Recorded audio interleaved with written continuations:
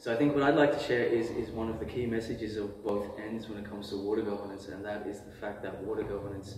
is a political issue. And what we mean by that is the fact that the winners and losers of water governance, so those that are most at risk or those that reap the most benefits of water, are essentially determined by broader societal power balances.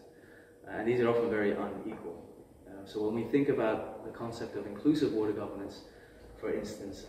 in the Sustainable Development Goals,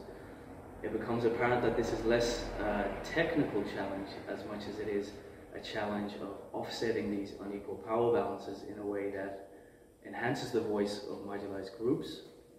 while at the same time reining in the voices of groups that have traditionally and historically been more dominant in water governance.